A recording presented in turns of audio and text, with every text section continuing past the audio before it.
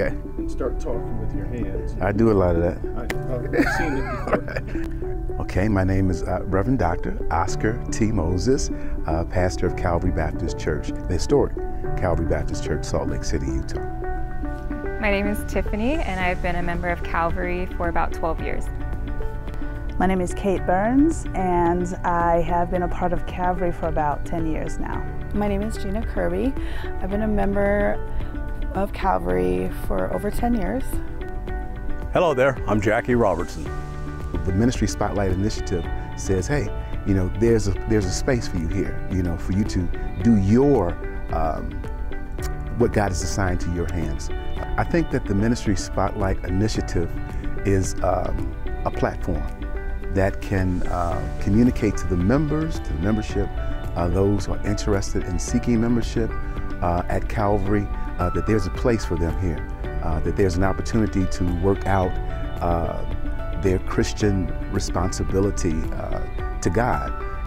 First off, it brings you into a group of people that are diverse. Volunteering keeps me grounded. To serve and looking for opportunities to serve, not for individual pat on the back, but to glorify God, edify the church, and save the sinner. When we are connected as a whole, we bring growth to the community. I came out of the fire, and if I'm able, I am able to go in and pull someone out, and they just need a hand.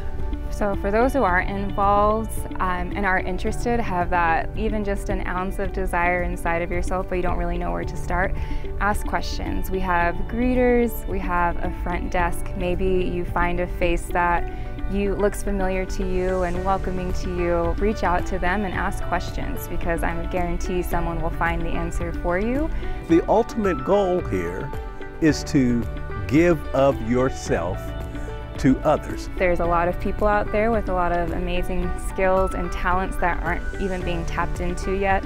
And so they just need that extra push or even just invitation to come join and check it out. We're looking for people, you know, black, white, red, yellow, black, anybody that wants to find their place in the kingdom for such a time as this. That's who we're looking for. If you have a desire to volunteer, raise your hand. Come on in. You'll realize if you have volunteered in any capacity that it's not always sunshine and rainbow. There's going to be challenges. You're going to be pushed outside of your comfort zone. But at the end of the day, the growth that comes from it, the connection to God that comes from it, it's unlike anything.